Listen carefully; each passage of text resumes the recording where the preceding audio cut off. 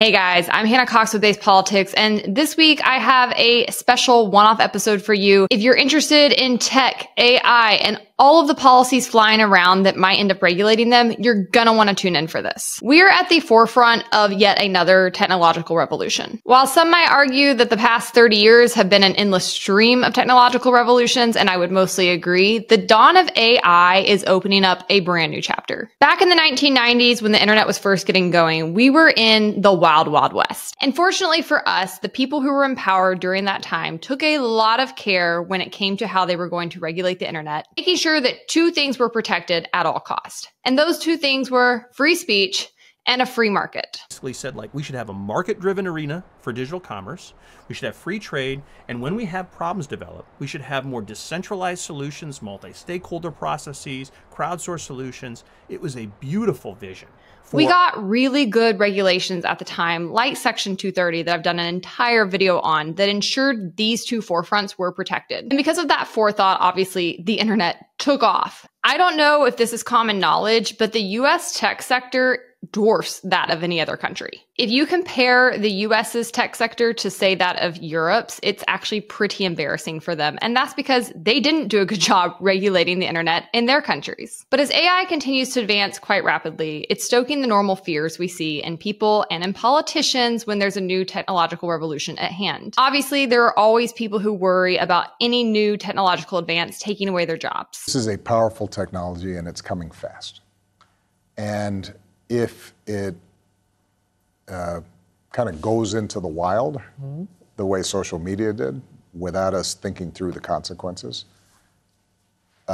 we could have bigger problems with AI. We will have bigger problems with AI.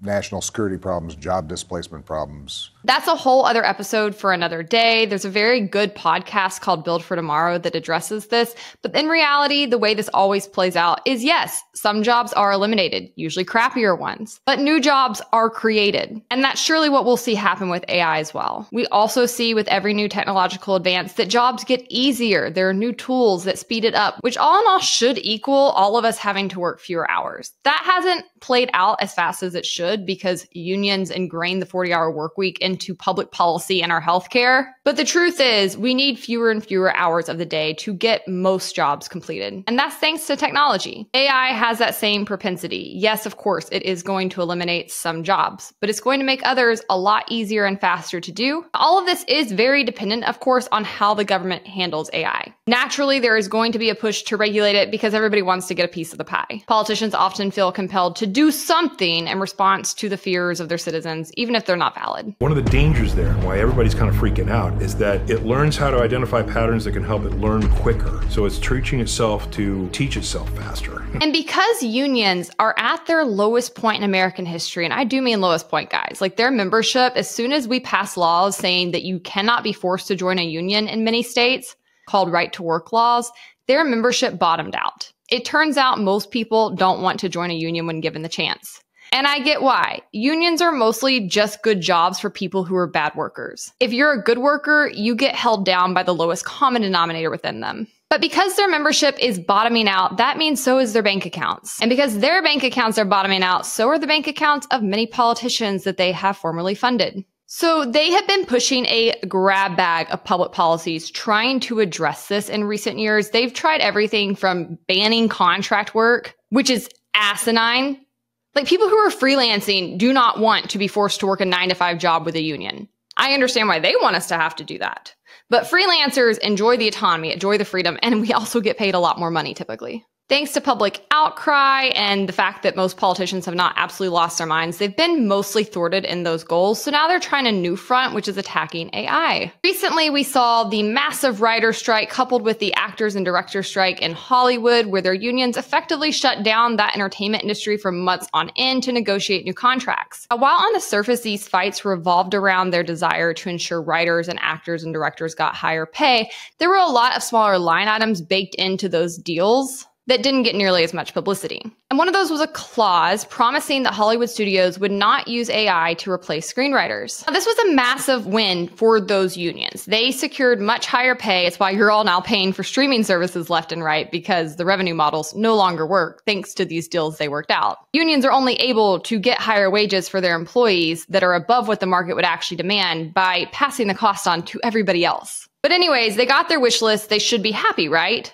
But no, it's not good enough because, again, they are bleeding money. This was a win in California in one industry, but they are by no means satisfied with just that. So they have now turned their attention to another entertainment capital, that of Nashville, Tennessee, where I happen to have spent the first 13 years of my working life. Nashville is, of course, home to one of the largest music industries in the country. It is the songwriting capital of the world. And thanks to the crazy progressive policies in places like New York and California that have typically housed a lot of the movie production industry, many companies have been moving to Nashville for that as well. We've seen a huge influx of film productions coming to the state in recent years, not to mention companies like the Daily Wire moving their headquarters there. So it makes sense why that would be the next battlefront for these unions. Recently, we saw a piece of legislation introduced by the governor's team at the behest of the Recording Academy and SAG-AFTRA. They've dubbed it the ELVIS Act, and purportedly the point of this legislation is to ensure that a person's voice cannot be replicated by AI for commercial purposes. If that were what it actually did, it would be pretty common sense and rank and file. But alas, that's really not what this legislation does whatsoever. It's very much a sleight of hand. And I'm not even sure how much the people within these unions are aware of that. I've seen entertainers like Natalie Grant and Chrissy Metz from This Is Us appearing before the Tennessee legislature to lobby in favor of this bill, and in the process showcasing that I don't think they've actually read this bill. So let me explain what it actually does for you. Currently, the ELVIS Act is not limited to AI at all. It actually has very little to do with AI whatsoever in its actual language. Instead, it basically outlaws using or replicating a person's voice without their permission for just about everything. And this is really, really unusual. We have had for decades laws called right of publicity laws that already govern the use of somebody's name, likeness, and image. And these are really good laws. You will not typically hear me say that about very many public policies, but these are good. I do believe in intellectual property. I think that people have a right to their name and likeness and image and voice. And I don't believe that others should be able to steal that likeness, image, or voice and profit off of it without the person's permission or payment. Now, for those who don't know my backstory, I have a vested interest in this fight. First and foremost, I went to Belmont University in Nashville. I was a singer-songwriter for several years in the state. After I graduated college, I worked at Entertainment One for 5 years, the vast majority of that time as a director of music licensing, where my job was to play songs that we owned in TV shows, commercials, films, and video games for a profit. And now I own not one, but 2 content creation companies where I make the vast majority of my living doing this, giving people my opinion, my thoughts, my insights. And I'm able to do that because I have built a brand in large part based on my face, my name, my likeness, my voice, my delivery that people want to listen to and get information from, that has sway over lawmakers and people who make decisions in public policy. And therefore I profit off of these things. Now that took a ton of work and time and initiative to build that kind of career. So it would be very, very problematic for me if a company all of a sudden decided to use AI to replicate my face, my voice, my image, and have it deliver opinions based on my own words I've written on the internet in the past. That would severely undercut my business. So I would agree that we need rules to ensure that doesn't happen. But that needs to be done in a constitutional, pro-capitalism way that does not impede on the free speech and free expression of others. All you would need to do that would be to simply extend right of publicity laws as they currently exist to include voice. The reason right of publicity laws are really, really good is because they have significant exemptions to ensure the free speech rights of others are protected,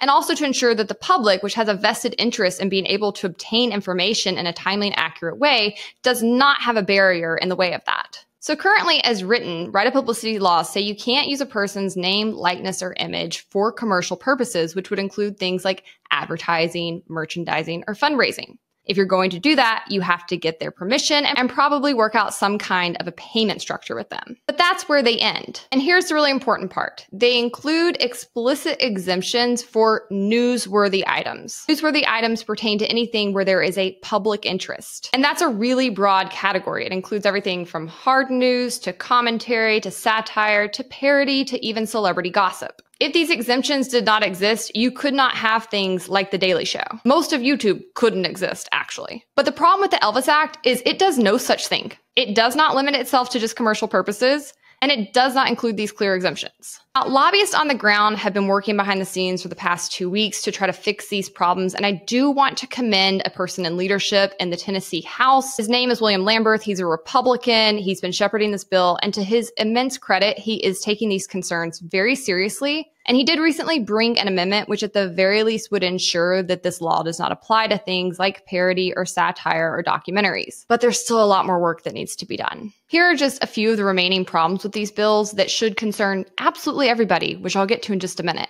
First and foremost, just because there are exemptions does not mean that that's crystal clear in the law. It is very likely that many people could still get sued under this legislation as it currently stands. And that's because it is simply far too broad. Now, the First Amendment does still stand, and it would trump a state law. But if you get sued, you have to be able to afford an attorney and go in and defend yourself, and you probably won't get that money back, even if you win. You shouldn't have to have money to hire an attorney and have to go to court in order to exercise your First Amendment. Plain and simple. And even just the threat of that potential is going to quell the flow of information quite quickly. People will choose to just not make content, not speak out, and avoid the threat of being sued altogether.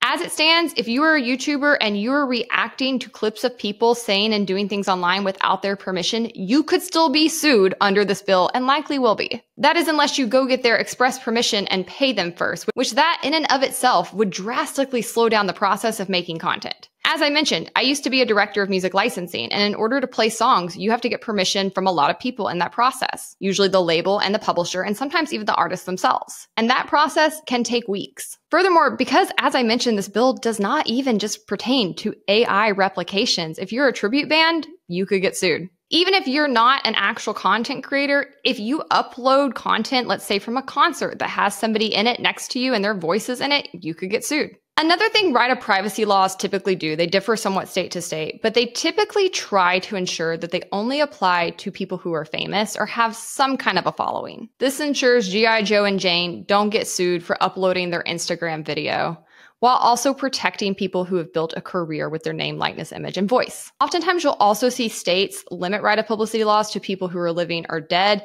and certainly they're typically limited to people who live within the state. The ELVIS Act does none of that. So that means no matter where you live, you could be sued in Tennessee, and it will become a hotbed for lawsuits like this because of that fact. We need limits in place to make sure there's not tons of frivolous lawsuits being thrown at a court at a given time. Because again, even if the case gets thrown out, you still have to pay to defend yourself. Because of how they've written this right now, Tennessee is inviting people to come there and sue other people. If I didn't know better, I would think the Trial Lawyers Association wrote this versus SAG-AFTRA and the Recording Association, because that's who it's going to make a lot of money for. And lastly, right of publicity laws are limited to a commercial use. The ELVIS Act is not. And not only is the bill not currently limited to people who actually have a Tennessee domicile, it appears that the bad ideas coming to Tennessee are not limited to its state's borders. Because just this week, Kentucky lawmakers picked up the exact same legislation and introduced it there. Meaning this is about to be a whack-a-mole to try to stomp out bad ideas around the country. Typically on these kinds of issues, I would just tell people if they live in Tennessee to reach out to their lawmakers because that's who it actually impacts. But because of the way this law is written, absolutely everybody needs to reach out to Tennessee representatives and senators right now. Especially if you are a content creator, a YouTuber, a TikToker, or even if you're somebody who just enjoys these platforms. Go ahead and reach out to them because this is kind of Mayday. All right, guys, I'll wrap it there. I hope you feel a little bit more empowered to take action and participate in your system with this information. Be on the lookout for this legislation in a state near you. And make sure you share these videos with others because they need to hear a huge outcry from all of us on YouTube to ensure that this bill gets fixed before it's too late. If you like this video, don't forget to subscribe to the channel so you can stay informed on pressing issues like this one. Drop me a like and a comment. Let me know your thoughts, and I'll see you next time. If you like this video, you'll probably like others in my series based here, and don't forget to subscribe.